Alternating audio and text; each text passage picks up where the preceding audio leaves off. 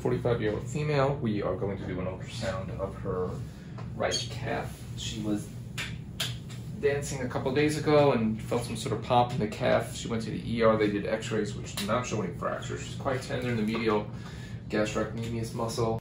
Here we're going to look at the medial gastrocnemius muscle in a sagittal plane.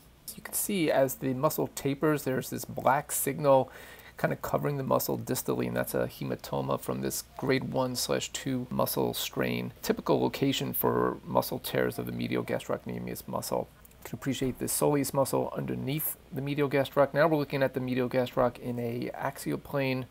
You can appreciate again that black signal kind of like surrounding the muscle on both its deep and superficial surface, consistent with a hematoma. And again, you can appreciate just irregularity of the muscle itself, loss of that feathery echotexture consistent with a muscle tear.